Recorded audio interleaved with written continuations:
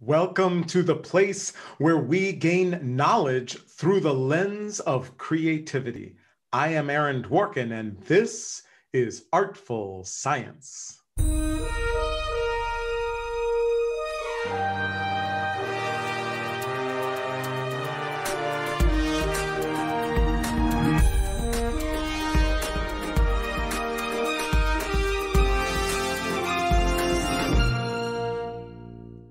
Thanks again for joining me here on Artful Science. Today's show is Matters of the Mind, the science of feeling. And my guest is Sarah Garfinkel, who serves as professor of cognitive neuroscience at the Institute of Cognitive Neuroscience in the University College London. Sarah, welcome to the show. Lovely to be here. Thank you. And it's wonderful to be connected, especially through a dear mutual colleague and friend, Hedia Briggs, who's in psychiatry at Texas A&M. And, you know, this issue of kind of how we feel about things and how our emotions kind of materialize is, I think, not only important to me, but to many artists, as we tend to generate a lot of what we do artistically from our emotions, from how we feel. So you are really doing a lot of research that understands the science behind those feelings, which is always fascinating to me and part of what we want to do here on the show. So first, can you kind of just share with us generally how do like emotions actually happen in our bodies? And what is this terminology that I've now come to know of interoception? So I believe that emotional feeling states arise from sensing internal bodily sensations. So fear potentially is the sensing of the pounding heart. And these are ideas that really go back to William James from sort of 1884. So they've been around for a long time, but the science of interoception is sensing these internal bodily changes and how it happens. How do our brains and our minds sense these bodily changes, and how do they map onto emotions? And so how do they give the feelingness of emotions? Got you. So can we kind of delve into that a little? So is there an example of what that would be? So you kind of mentioned the, beating heart. So how does this actually kind of unfold? Could you give us kind of a day-to-day real world example of that? Well, it's really flipping causality. So people might instinctively think that an emotion happens, you are sad and then you cry, or you are scared and then your heart pounds. And it's really reversing the causality and says it's a body changes that happens first, and then the emotionness of it comes from the sensing of those bodily changes. So they're the initial thing. So what differentiates cold cognition are these bodily changes. It is those in themselves that gives the emotionness to the emotion. Fascinating. So if, thinking of the fear thing, if I'm, walking down the street or I'm in, some dark alley somewhere in the middle of the night, and all of a sudden what I think is I'm just fearful. I'm alone at night and something might happen. Something physiologically has happened to me that triggers that. Is that? It is the emotion arises from the bodily changes. Yeah. So Gotcha. And so if we think about the, positive thing of we sit and we feel like, oh my gosh, this person that I'm sitting across from, I'm falling in love with them. Is that emotion just coming from that feeling, or help me to understand, right, where that love comes from? Oh, love is tricky. My gosh, don't get me on love. we like anger, fear, joy. They're much more simple. But yeah, emotions happen in the body. And what's so beautiful is that what can connect people are bodily changes. So empathy can also be underscored in the sharing of physiological responses. So for example, when you are sad, your pupils get smaller. And that is a physiological signature of sadness. And when I look at you, my pupils get smaller as well. So I'm mirroring your physiological signature of sadness in myself. And thus I also feel sad. And this empathy response isn't just me saying, I'm so sorry you're sad, but it's my body changing as well to have those sad physiological reactions. And actually then you adopt the body change that underscores the emotions and it binds us together. So all these emotional states have associated with them beautiful changes in the body, changes in blood pressure, changes in eye diameter, changes in sort of the sweat response. And these happen in response to things that elicit emotional reactions from us. So extrapolating and applying it to art, you also get these changes when you're looking at art. So art has an amazing capacity to move us, and that's just not move our minds, but actually move our bodies as well in ways which then elicit these strong emotional feeling states that arise in response to the art. Gotcha. And I really want to delve into that in just a second. And so one last thing I wanted to kind of see about where you mentioned when we see someone and then they're sad and then our eyes kind of, respond and almost mimic that. Is this kind of the whole misery loves company almost, in that, in other words, if we spend more time with someone who's joyful, or we spend more time with someone who is sad, will we find ourselves kind of drawn to us to be in a similar emotional state? I guess that's kind of my question. Are we drawn to a similar emotional state of those whom we spend large amounts of time with?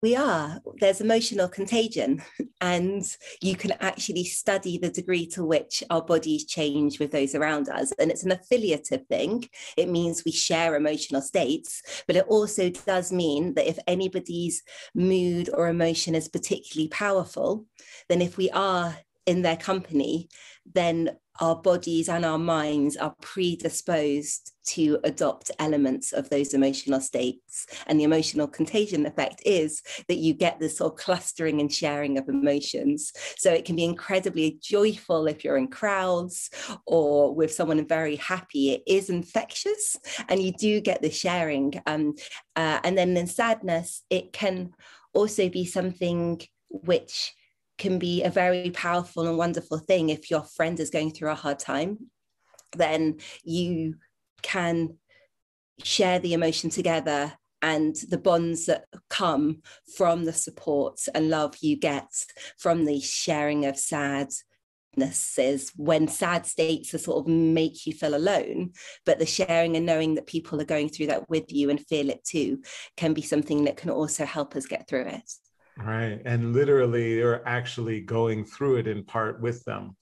That it's really, it is, as you said, it can be really a beautiful thing. So of course, the arts, we are here at the intersection of arts and science on Artful Science. And so is there a sense that and wondering again, kind of this real world experience. I'm sitting there at a concert, or I'm sitting there, listening to an orchestra, and all of a sudden something happens and I physically just feel full, or I feel excited, or a certain part of the music comes and it begins to feel, a tremor of fear or something. What's happening there? How can we better understand it other than that we just know we feel it?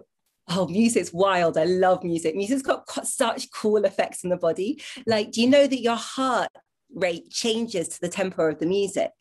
So this is something called entrainment. So if you're listening to slow music, then your heart tends to slow down, and fast music, your heart tends to speed up. So you get these lovely entrainment effects in the heart, and different heart rates are also associated with different emotional states. Happy, you get the speeding of the heart, and other things can slow it down, related more to sort of sadness and stillness. So you get these effects. So the music literally does move your heart to sort of mirror these emotional states. So you get these tempo effects. But there are, that moment in music where you just get chills. Right. Sometimes like there's just a point where you're like, that's kind of electric, that's so beautiful. And you can get something called piloerection, which is where your hairs stand on end. Right. And they actually underscore the chill moment in music. So if you, and I mean, I love measuring people in labs, and people have done this as well, where you play music and you can see the part where people will report the chills, and then you can see concurrently people's hairs actually stand on end. So you are able to map on this chill effect in music onto these bodily reactions. And so as we look at that, can we understand that music, we can use music to specifically, and obviously all of the other arts, to trigger emotional reactions, to trigger a particular feeling, and of course why we use this in movies and in other settings to very specifically bring people to a particular emotional state? Yeah, and that we actually use music in our experiments a lot. We, when we're trying to elicit emotions in people, music is one of the most powerful ways to do that in a lab. So I'm running a study right now, which is looking at music and how it might help some people concentrate or interfere with concentration. And we're using emotional types of music to also elicit emotional states. And we're finding very powerful effects of music to really, alter people's mood. So people can use, I mean, sometimes we want to feel a particular emotion, and the music can help us get to that place. Right, right. So this might be premature, but is there a type of music or particular artists who are particularly disruptive to our ability to concentrate? Do we know that? I don't know yet. I don't know. I'm not sure. Right. It's and it is also an individual thing, and it depends on the concentration, it depends on preferences. So it's a hard thing to answer generally, but I'll have some more specific data on that in a couple of months. Cool. So one kind of final question relating to this, which is, I'm just wondering, right? So this understanding of feelings, kind of in the broader sense, how is that helpful to us, right? Why is it good to know why we feel a certain way? Sometimes people are like, ignorance is bliss. I just know I feel this way. I don't really want to know why, right? So just wondering, how can the understanding how our feelings are generated or where our emotions come from a scientific basis, how can that be helpful for us? I think this is a fascinating question, like genuinely really interesting. And actually, there's a lovely experiment that was done at Michigan, getting people to look at pictures, and then they felt the emotion that the pictures elicited, or they rated the pictures based on sort of how much they liked them. And what they found was when people just looked at the pictures and absorbed the emotion, they had a bigger emotional reaction in terms of the limbic areas in their brain were more activated. And when they rate how much they like it, then the actual emotion areas in the brain are less active. So in a sense, you don't want to think about it too much. You don't want to dissect it. You want to feel the feelings. Trying to understand them brings on areas of your brain like the prefrontal cortex, which actually have inhibitory pathways to places that help you feel emotion. So you don't want to overanalyze. It can sort of kill the emotion. So there is a sense where just being absorbed in it is going to make it more powerful. But then there are cases where we really do need to understand emotion. And a lot of my work is with people who have autism, so individuals on the autistic spectrum. And sometimes they find it hard to know how they feel. And there was research done, which I categorically disagree with, which said individuals with autism don't have empathy. But actually, if you measure the bodily response of someone who's autistic, they actually have more bodily empathy to other people's pain. If they see someone else in pain, they actually have a higher body empathy response.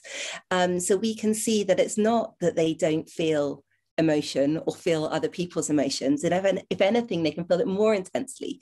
And thus understanding these bodily manifestations of emotion can help give us insight into why some people may have altered emotional experience or even contradict notions that are out there which say people don't feel, and it's important to understand this. It's truly, truly fascinating and such important work. And so unfortunately, we're just about out of time, but here at the intersection of arts and science, I always like to ask my guests, do you have an artistic practice that you do and or disciplines that you love to appreciate?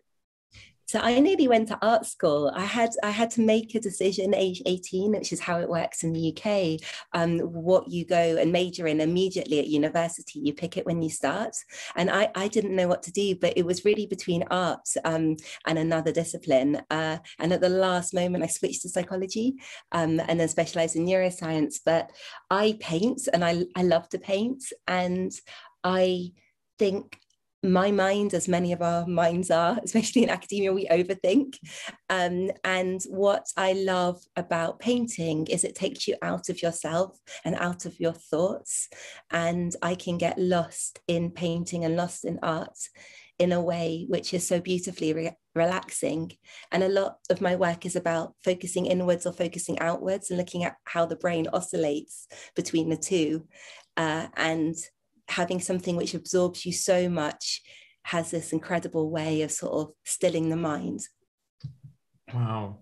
That I think you just captured that essence of the arts so well. And I've appreciated being lost during this temporary time in your knowledge and this understanding. And so thank you so much, Sarah Garfinkel, for helping us gain knowledge through the lens of creativity here on Artful Science. Thank you. It really was a pleasure to meet you.